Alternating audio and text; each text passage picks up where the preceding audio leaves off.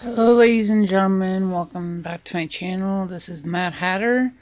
As you can see, the black is now out of my hair. This is basically what my natural hair color looks like. Basically shit. It's like a golden brown. Okay? And my sides are all bleached.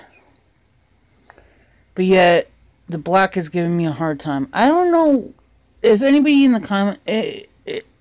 somebody leave down in the comments that does hair. Let me know why the bleach that I'm using now is not really taking the black out.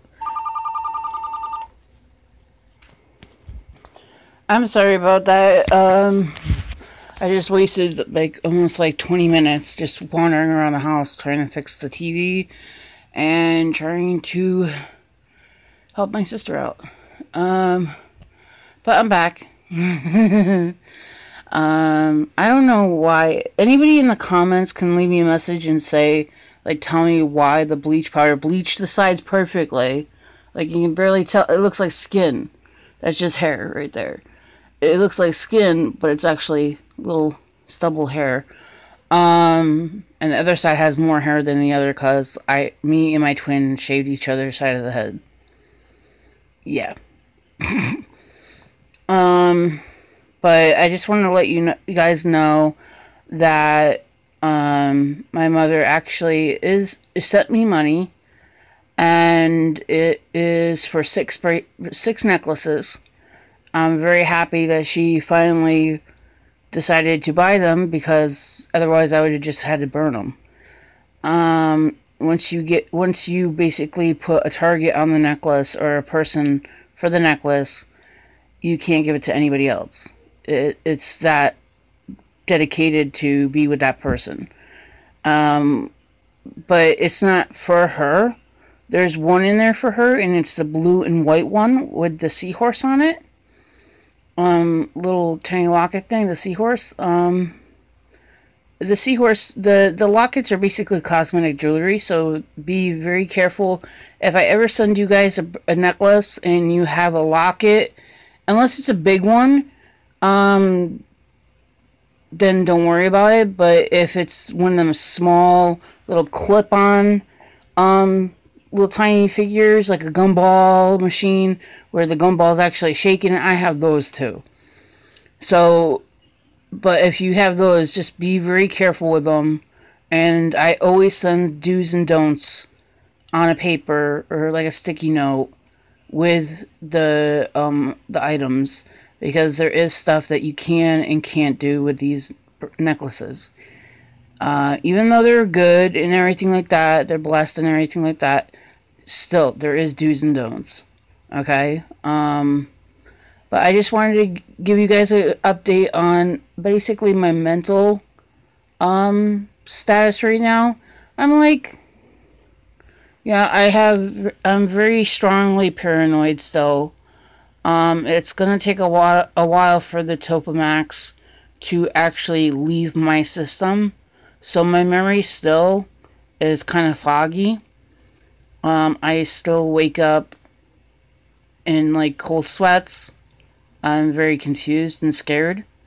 A lot of stuff, and it's not a good feeling to feel when you're 35 years old and you've been living in the same house with the same people for like 4 years, going on 4 years, or 5, I don't know. And we lived in another apartment before this one, and we were there for I think maybe two years. So I've been living in Middletown for like 7 or 8 years now, and I still don't know how to take the bus. I won't take the bus. Anxiety level would go over my head. I really don't like being around a lot of people. That's why, if you guys are wondering why I'm always videotaping or doing my videos in my room, it's because it's like a comfort to me, and I don't like leaving that comfort. And sometimes I have to, because you gotta go to the bathroom, you gotta eat, you gotta socialize in some fashion with family. And sometimes that's a disaster. But you know, family is family. You're not gonna. Once they're gone, they're gone. You can't really get them back unless they reincarnate. Because my belief, if anybody's new on this channel, just to let you know, I'm pagan. I'm not no Satanist. I don't believe in hell. Well, I believe in 7 layers of hell. Almost like a 7-layer dip. But I don't believe that there's just one devil ruling it all. I believe in many demons. Geez, I even have one. And he's not very nice. But he's from the east. He's not from the western area. And he's been with me ever since I was little. But I deal with him in a lot of different ways. If I'm around positivity, it drains his... Basically, it drains his energy and makes him very docile and, like, high, I guess. And he's easier to manage. Where if you're around constant negativity and bickering, arguing, disagreements, he feeds off of that shit. And I'm sorry I didn't leave a disclaimer, but I do cuss in my videos sometimes. It just comes out. I'm sorry. But he feeds off the energy.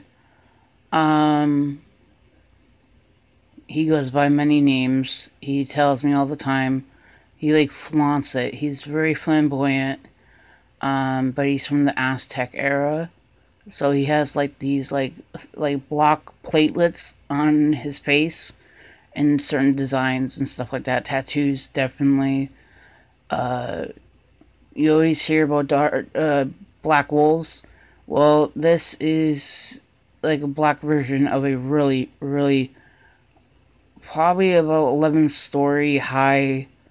They can get about that height, yeah. And they can be small as a mouse, or even smaller than that, or be their full height. And they range in heights because one's older than the other. The youngest is Michael. He's very docile and everything like that. He's a very nice boy. He has autism. He's not a boy. I call him Kitsune. You can look it up. It's from the East area. You know, the Eastern area. Asia, China. They believed in him back then.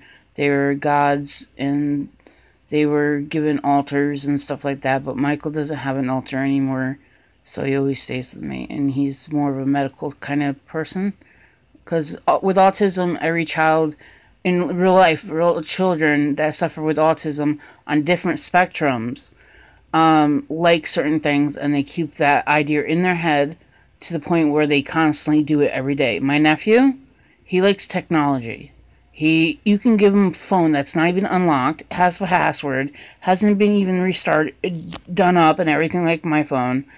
And he would have the password already figured out, already set up your phone, and he'll probably put a bunch of games on your phone too.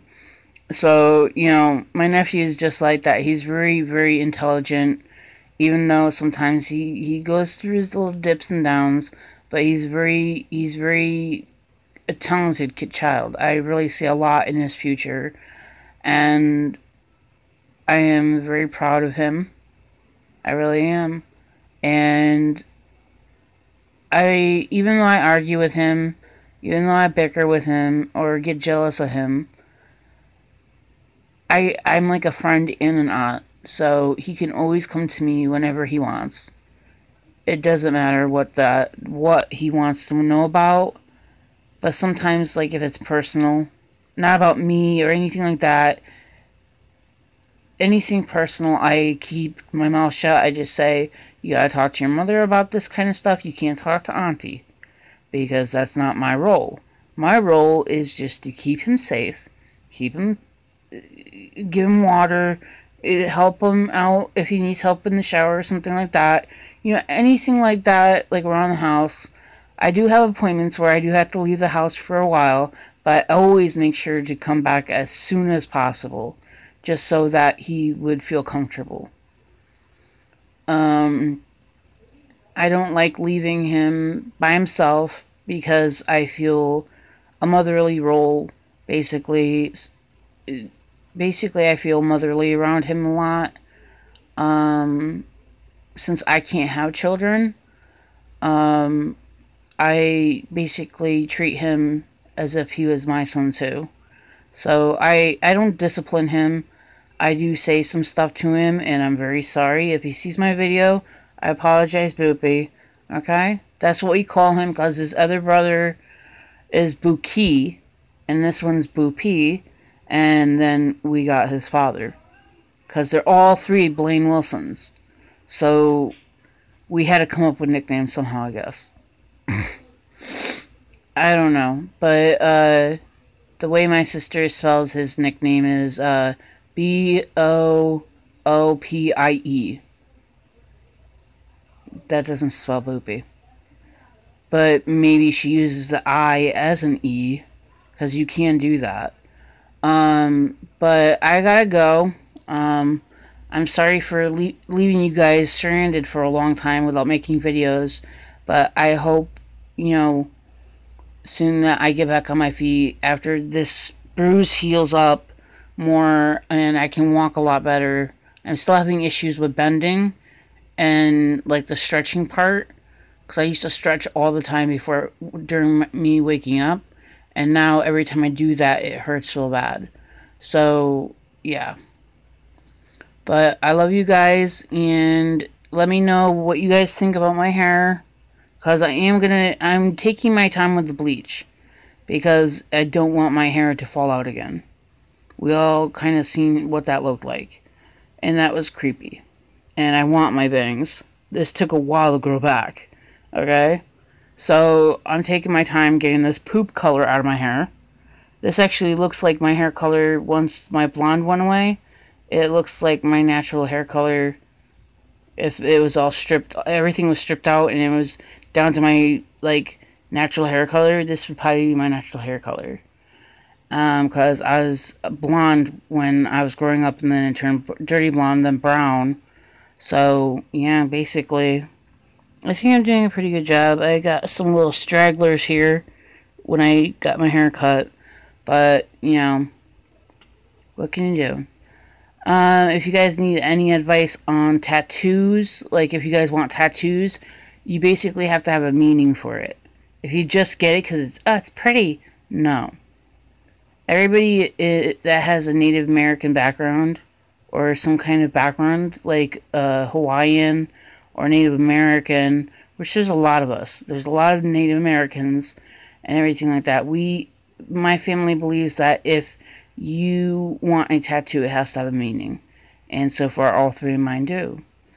I am still waiting to get a fourth one because I want to put my brother that passed away at birth. I'm getting him a tattoo on my other hand, on this hand, almost similar as this, but it's going to be a puppy paw, like the footprints that they talk about for babies. Well, this is going to be paw prints, and it's going to have his name and his initials, and then his date, and then he died in the same day, so basically it'll just have a date. But I wish he was alive because I would have loved to have more brothers to rough up, than the two other ones I have. But nobody can have everything that they want. But I love this arch thing that's going right now. I just ruined it. But I'll talk to you guys later. It is time for the tea party. Bye-bye. Have a happy night.